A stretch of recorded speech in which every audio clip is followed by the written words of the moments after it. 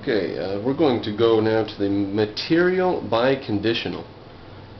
In English, the connective if and only if is used to express more than either the connective if or the connective only if. If and only if is a stronger claim. For example, John will get an A in the course if and only if he does well on the final examination. Can be paraphrased as, here we go, now this is, hold on to your seat. So we're going to paraphrase that. Let's get the sentence one more time. John will get an A in the course if and only if he does well on the final examination. That's a normal sentence. So here's our paraphrase. Both. If John will get an A on the course, then John does well on the final examination.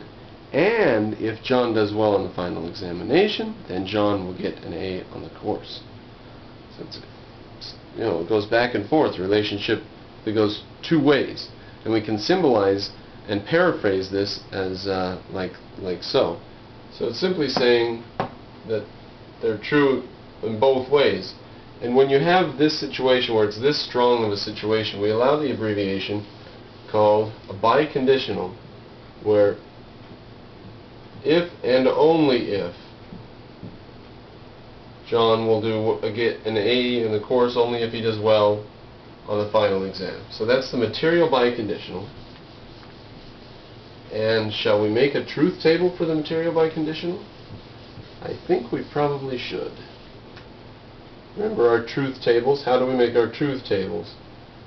We have P and Q, and we're going to do the biconditional. We have all of our possibilities starting with both true and both false. And then this one true and this one false, and then reverse that. This one false and this one true. Now, P if and only if Q. What if P occurs then? We have to have Q. And on the first line we do. So it would be true here. Now in the second line, P has occurred and Q has failed, so it would be false. And on the third line, P has failed and Q has occurred. But wait a minute. P if Q. And we've got Q, so we better have P. Uh-oh, we don't. Therefore that doesn't obtain. That's false. Now they're both false. P if and only if Q. We haven't said either of them obtain. We've said if they do obtain. And here we have a situation where they don't obtain. So we can say we obtain truth functionalness in our sentence because we haven't contradicted anything. So there is the truth table for the material biconditional. Okay, we're going to do some practicing now. And I don't think we'll do all the practices available because we're not really doing this for college. You can watch these videos twice or thrice if you're interested. So here's our universe of discourse. Consists of A, B, C. Albert jogs regularly, Bob jogs regularly, and Carol jogs regularly. Did you know, by the way, and I'll just make this silly little note for the fun of it because it occurs to me, that the melody A, B, C, D, E, F, G is a tune by Mozart. Now that's fine. But Twinkle Twinkle Little Star is the same tune as A, B, C, D, E, F, G. Twinkle Twinkle Little Star, A, B, C, D, E, F, G, Mozart. How do you like that? Anyways, within our universe of discourse, let's symbolize the following challenges it gives us. It says, first of all, Bob and Carol jog regularly.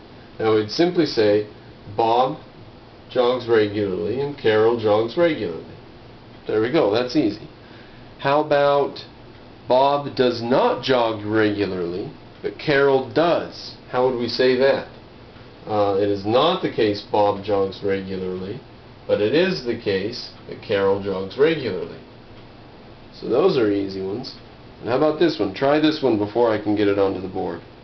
Either Bob jogs regularly or Carol jogs regularly. Either Bob or Carol jogs regularly. How do you do that one? Well, it's either Bob or Carol jogs regularly. Easy, simple. Albert jogs regularly, and so does Carol.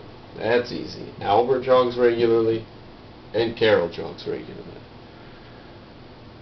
Either Bob jogs regularly, or Albert jogs regularly, but they don't both jog regularly.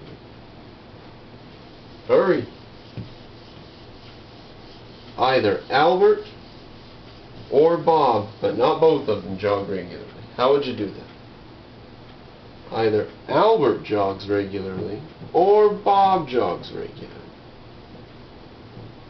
But it is not the case that they both jog regularly. It is not the case that Albert and Bob jog regularly, although one of them does. Now this is like if you live downstairs from Albert and Bob, and every morning one of these clowns gets up and goes jogging at 6 a.m. and you don't know which one it is, but you know one of them does. And you also know that not both of them do. You only hear one person go down the stairs and back up. So you don't hear both of them, so someone goes jogging, but not both of them.